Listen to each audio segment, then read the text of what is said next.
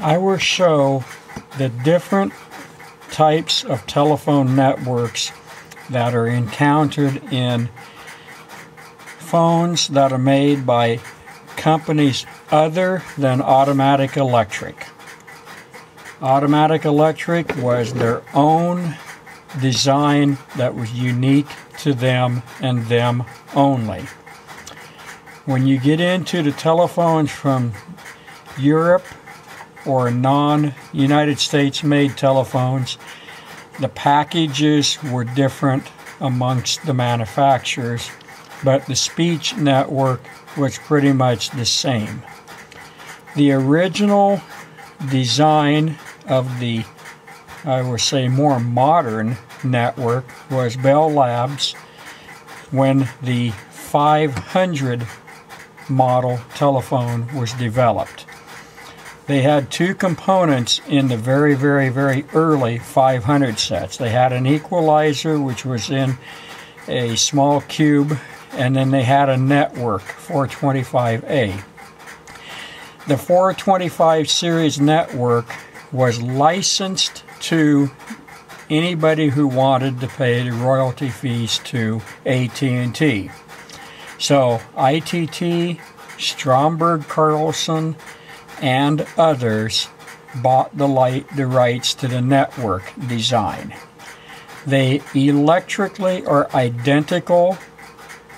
They're just in different form packages. But a 425 network, regardless of the manufacturer, you could take a Premier 425 telephone set, which is a North Supply product that's still in production, and replace a Western Electric 425 C or D or E or F network, and it would work perfectly fine. It would just look different. So I have here a 1964 Western Electric 425E telephone network. They've made a few changes. Originally, they had a lot of leads that were soldered in the early days, so the networks were not really replaceable. And in reality, they wouldn't fail, so you wouldn't have to replace them. I have personally worked on probably 7,000 to 10,000 telephones in my lifetime, and I've only had 3 or 4 networks that ever failed. And most of the time there was a reason for the failure other than just it dying. Here is a Western Electric 4228 network. Of the networks I've had to replace because of failure rate, this network is the one that fails. And what fails is the design of the components. If this telephone is dropped from, I'm going to say, a 3 to 4 foot drop from, let's say, a desk to the floor, the odds are it's going to fail because the components are hanging on this porcelain, so an impact on the floor can break the leads on the coil. And I have had to replace these. Not very many of them, but I have had to replace them. But again, this is just a newer network from the previous one shown.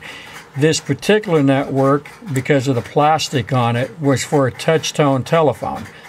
If it was a rotary phone, it would be missing a couple of leads and they'd have a different color of plastic. But again, that was just, you know, if you're buying screws in the assembly for a penny or two a piece, there's no need to make millions of something that will never be used. Here is a Stromberg Carlson speech network. It's a 425 as well.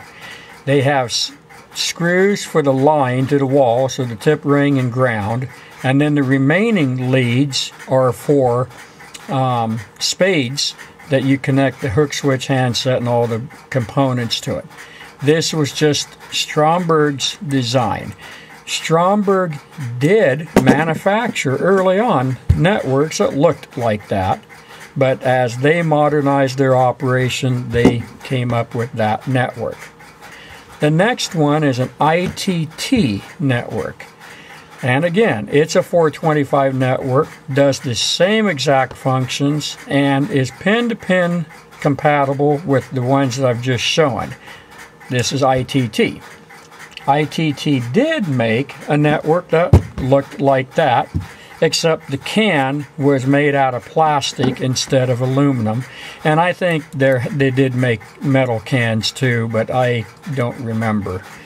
Then here's a network that was made by a foreign company overseas, making telephone sets for North Supply under the Premier name.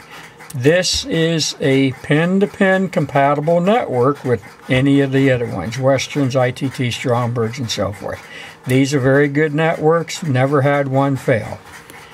I have here an induction coil that was in the 300 and 400 series of telephones made by Western Electric, North Electric, as well as other manufacturers purchased induction coils from Western Electric for their telephones. North Electric had a few networks from Western, and I believe they might have made their own network as well, or induction coil. The difference between the induction coil, it's got a transformer, just such as the Premier has a transformer. Inside of the Western Electric network is a transformer as well, similar to this. The difference is you have varistors and capacitors. This is called an induction coil because it's not an electronic component. It's just a spool with wires on it and terminals. This has electronic components. The newer phones had the varistors for limiting clicks in the receiver as well as on the receiver, and also you had these on the F and RR terminal for reducing clicks, RF clicks that would be picked up in a radio on a rotary dial phone, potentially. So also it has a ringing capacitor on the network, as where the induction coil does not have a capacitor. Back in the days of the induction coils in the 300 and 400 series phones, they called them condensers instead of capacitors. They've just, again, modernized their terminology. So that is a brief explanation of induction coils and telephone networks. If you have a telephone that is using an induction coil, and if you were patient enough, you could use a network to make the phone work. You just have to figure it out. Not a big deal. So if you have a telephone missing what is called a subset and you need to make a cheap subset, you can tear apart a modern phone to get the needed part for that. And the Telephone Collectors International Library, as well as other forums, do have this information